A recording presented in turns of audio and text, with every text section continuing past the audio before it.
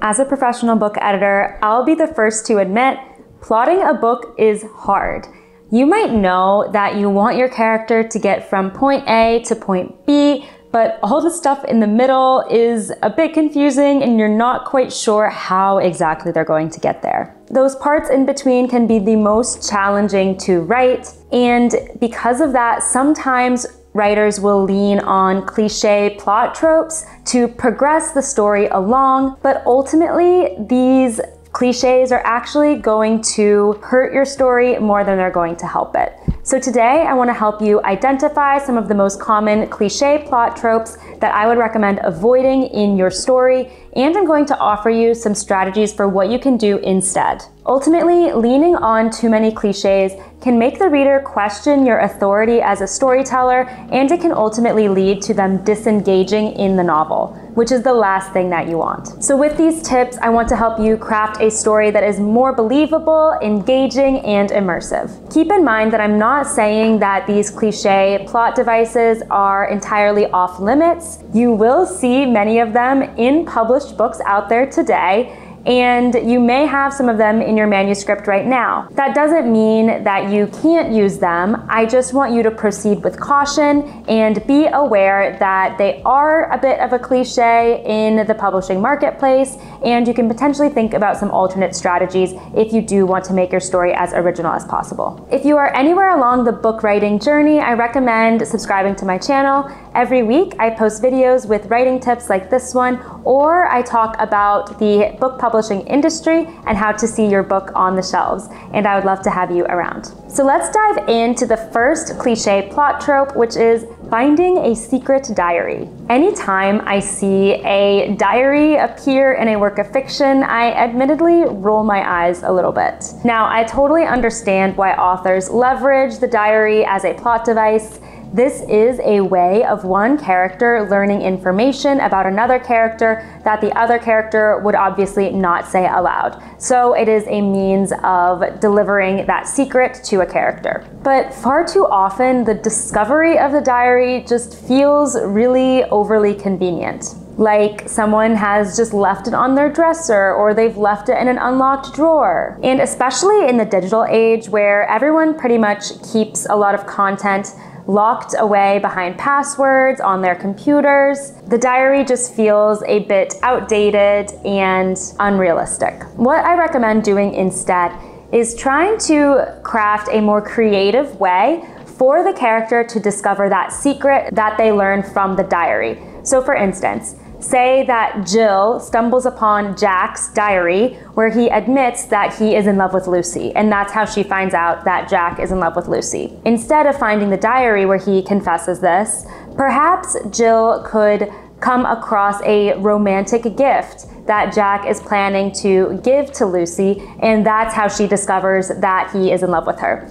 That just feels a little bit more believable. It doesn't lean on the diary trope, and it's a little bit more original. The second cliché plot trope is an unexpected pregnancy. Now, it's completely true that unexpected pregnancies happen in real life, but in fiction, I worry that unexpected pregnancies too often feel like a cheap trick to amplify the emotional stakes of the story. Too often, these unexpected pregnancies come out of abusive situations, mostly female characters being sexually assaulted, and it's almost so predictable to the point that if the reader sees the scene of this assault, they might come to already expect that that is going to result in a pregnancy later on. Something that is a bit frustrating with the unexpected pregnancy trope is that in most cases, the characters don't seem to expect it at all. They don't even consider it a possibility. And so the reader almost is anticipating the pregnancy, but the characters seem not concerned about it, or it's not even on their radar. So if you have an unexpected pregnancy in your story, I would recommend just being really, really cautious and making sure that it is actually integral to the story. Make sure that you aren't just using this unexpected pregnancy to incapacitate your female character or inflict unnecessary trauma upon them. If you determine that the pregnancy is necessary to the progression of the plot, then consider making it so that the characters are concerned about the possibility of pregnancy at the point at which the reader will also be concerned about that pregnancy possibility. That way, the characters won't be completely blindsided when it is revealed that they are pregnant, and the reader won't feel like it is so much of a cheap trick. The next cliche plot device to avoid is police revealing sensitive information about a case. Now, this comes up all the time in suspense, mystery, and thrillers, but it could come up in any other genre where there is a police or detective character. What happens with this is a police officer or a detective will reveal information that realistically would be kept very confidential in the real world. They might give details about a crime scene, or details about a piece of evidence that was found, or what evidence wasn't found, or they might talk about who they're considering a suspect and who they aren't. All of these things in real life would be kept under wraps by the police or the detective, and in fiction, sometimes the police character will say something like, "I really shouldn't tell you this, but," and then they will divulge that information. While again, this might happen in real life, certainly this has happened in real life, it feels like the writer is just using this as a convenient way for the character to get more information about the case that they otherwise would not have gotten. So I would say, unless you are making a specific point to portray this police officer or detective as a corrupt individual who, is not doing their job properly, I would err on the side of having them keep the information close to their chests and not freely reveal sensitive information about a case. Especially if the character who is trying to get this information could potentially be a suspect themselves in the police officer's eye, which I think in many cases they should be. So first, I would consider if there are any other ways that the character could come across the information that they are getting from the police officer or the detective. And if there truly is no other way for them to get that information, then I would make it so that the police officer or detective is clearly, deliberately, and strategically revealing this information so that they get something out of the person they are talking to. For instance, they might divulge this sensitive information about the case because they think that it is going to propel the character to give them information that they want as a witness or as someone who knows one of the suspects potentially. Make it more of a give and take rather than the police officer or detective just going, "Oh, let me just tell you this for fun." The next cliche plot trope to avoid is an unexpected twin. Sometimes this happens if we see a character do something that just doesn't really suit what we know about them. Like perhaps this is a really buttoned up character and then someone sees them steal something, for instance, and the reader wonders why they would do that. Then it's revealed later on that, oh, that wasn't actually them, that was their identical twin who no one knew anything about. This cliche is just quite unbelievable because number one, it's just unlikely that that character would have an identical twin. By nature, twins are statistically not the majority of people. And two, it seems very improbable that no one in the sphere of the community of this character would know that they have a twin, themselves included. I'm not saying you can't write characters that are twins. I would just be very, very careful with how you use them and make sure that you're not leaning on them just as a convenient plot device. So if you have a character who's a twin, I would think twice about making it this big reveal that they have this other twin. Because to the reader, it can feel like it just came out of nowhere and was kind of slapped on the story, rather than something that was organically woven into the story from the very beginning. If you establish from the very beginning that this character has an identical twin and they get mixed up with one another and they have these different character traits, that's great, and that can actually make for a really rich characterization.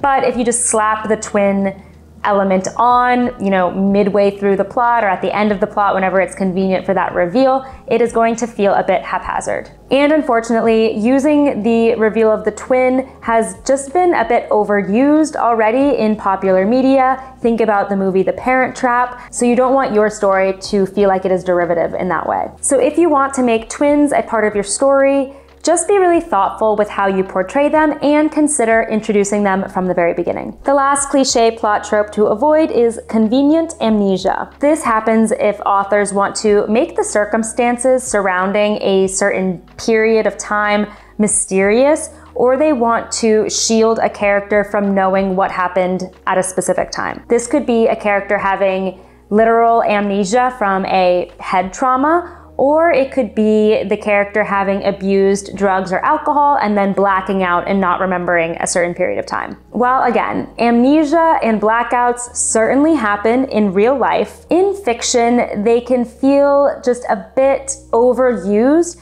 because they are often deployed as a convenient way of making the character forget something consequential. The reason that the author is using this device is so that we don't have to face the immediate consequences of whatever happened in the period in question. So you are keeping the reader in suspense of what happened and the character in suspense of what happened, because dealing with whatever the truth is would require the plot to unravel in a different way. So instead of knowing everything immediately, we must wait to figure out what actually happened, and it's a means of information delay. So another way to think about this situation in your story is, instead of having the tension come from the character's lapsed memory, you could have their memory stay intact, but then have another character come in, providing an alternate version of events, and therefore the character starts to question their own reality